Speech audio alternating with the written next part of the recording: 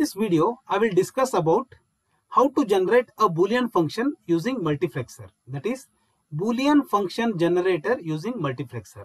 So already in my previous videos, we have studied what is multiplexer, how multiplexer works. We have studied 2:1 multiplexer, 4:1 multiplexer as well 8:1 multiplexer. Now in this video, we will study how to generate any Boolean function with the help of multiplexer. A circuit of multiplexer consists of a set of AND gates and outputs of all the AND gates connected to the OR gate. So we know already we have studied the structure or the circuit of multiplexer. So let me consider this is the circuit of 4:1 MUX. So here we can see that there are set of AND gates. The output of each AND gate is connected to OR gate. So that is what mentioned here. Because of this structure, MUX can be used to implement any SOP functions, that is sum of product functions. Here we can observe the output expression is in soft form. So the structure of multiplexer is such that there is a sum of all the product terms. So for the product terms we are going to use AND gate, and all the output of AND gate is connected to OR gate. So with the help of AND gate and OR gate, we can easily build any SOP functions. So that is one of the advantage of multiplexer, that is we can implement any SOP with the help of multiplexer, because multiplexer has AND gates, several AND gates, and all the outputs of AND gate is connected to one OR gate. That is what we require in SOP. Here we can observe that each AND gate produces output of the AND gate as 1 if the data input value is 1. If data input value is 0, it will produce the output as 0. So considering this, now let me take one example so that we can understand better. Implement the given function using multiplexer. So here function xyz is given, which is having 1, 3, 5, 7. So here these xyz indicates the select lines of the multiplexer. These are the select lines. So here we can observe that here we have 3 select lines. So if there are 3 select lines, then we have 2 power 3 will be equal to 8. So we supposed to take 3:8 multiplexer. Another thing we can observe here that the min terms are 1, 3, 5, 7. Let me draw the block diagram of 8:1 MUX. So this is the block diagram of 8:1 MUX. We know that in 8:1 MUX we have 8 input, 1 output, and there are 3 select lines. We have taken 8:1 MUX because it has 3 select lines, because it has 3 variables xyz. Those xyz are nothing but select lines. So 2 power 3 is equal to 8. We are supposed to take 8:1 multiplexer. So here the select lines are, this is x, this is y, and this is z. So already we have studied that these are the data inputs.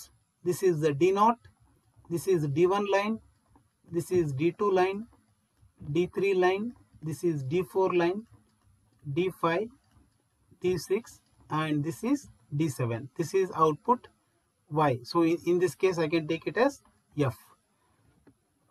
So here this 1, 3, 5, 7 are the min terms. It indicates that the corresponding data line are high for this. That is, the 1 indicates that the line D1 value is 1. This 3 indicates that the line D3 value is 1. 5 indicates that the line D5 value is 1, and 7 indicates that this value is 1. So that is what said here.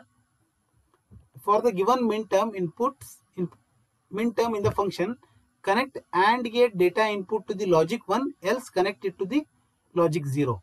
So here min term 1, 3, 5, 7 are given. We have to connect D1, D3, D5, D7 line to the active high.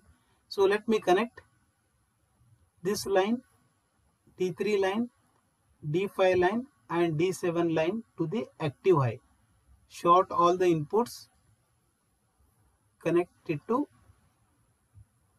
logic 1. Active high means logic 1. And the remaining values, here we have D0, D4, D6 are connected to 0. So connect this line, this line, this line and this line to 0. This is logic 0, or it can be represented like this, that is grounded.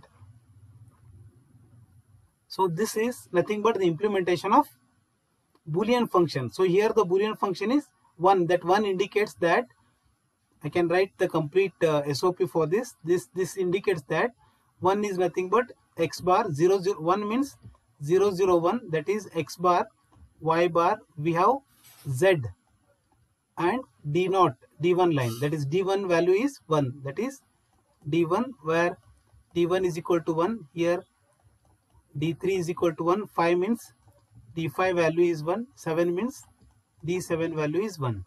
So similarly, T3 line we can write 3 can be represented as 0, 1, 1, that is I can represent in variable as x bar yz D3 plus we have D5, that is 1, 0, 1, 5 is 1, 0, 1, that is x y bar z, x y bar z, we have D5 plus we have x y z D7. So for these mean terms the output produces 1.